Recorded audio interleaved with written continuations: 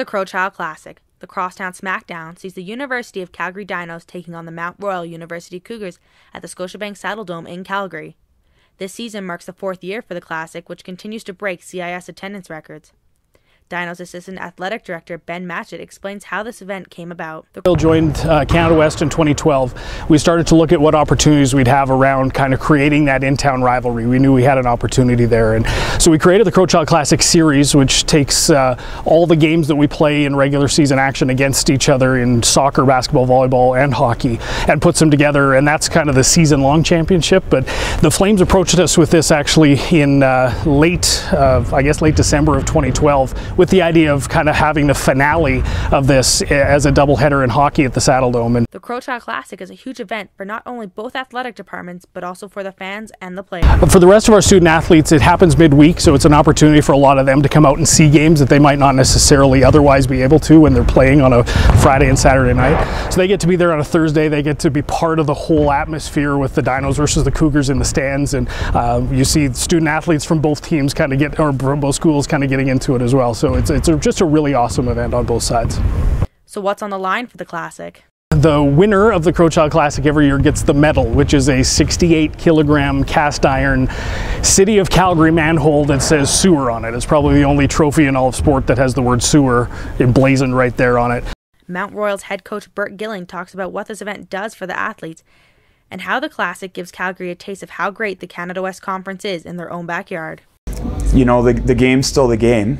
It's a crosstown rivalry, but it's just that I think that feeling of going into that rink, stepping onto that ice, you know, the hair on the back of your neck is standing up, and for our student athletes here, where it's such a challenge to get fans to come out and watch, it's such a good product.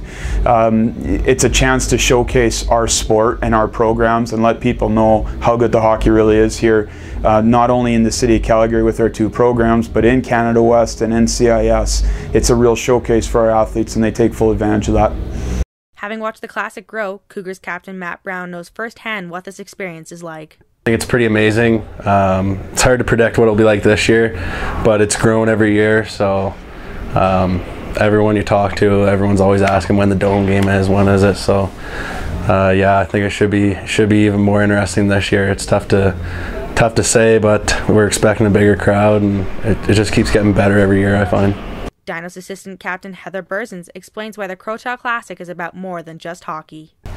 All the athletes really like to come out and support when we're playing Mount Royal, and it's a really big game, obviously, because of the Crowchild Classic as a whole, and if one athletics team win, then we all kind of come together and try to win the whole Crowchild Classic, so it's a really important game for all the athletes to come out to. The manhole's on the line for the Classic, but for the athletes, there's a little bit more. There's a lot of pride on the line, definitely, for this game. And it's the one game of the year where, you know, it kind of set the record for the whole CIS, and everyone really wants to bring their A game and put on for their school, so it's pretty special that way. Having broken 2 previous CIS records with 8,882 fans in 2015, it's easy to understand why records keep getting broken as the hype for this Classic grows. For Campus Corner, I'm Kellyanne Roberts.